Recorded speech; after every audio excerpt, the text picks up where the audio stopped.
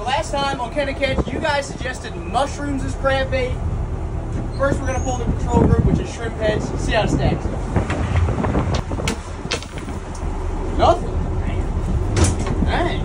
It's empty. Maybe somebody got to this one before I did this time. It's been happening. You follow FB Miss Paula, somebody's been stealing crabs here.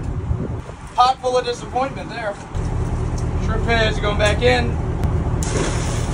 Now we're going to check the mushroom pot. See how it stacks up. Oh, two little crabs. Still suspicious that the other one had nothing. So this time for Can I Catch, you guys suggested Butterfish, typically used for tuna bait. They use these for chunking offshore a lot. Check back next time to see if somebody going to steal my crabs again. And the Butterfish, Can I Catch?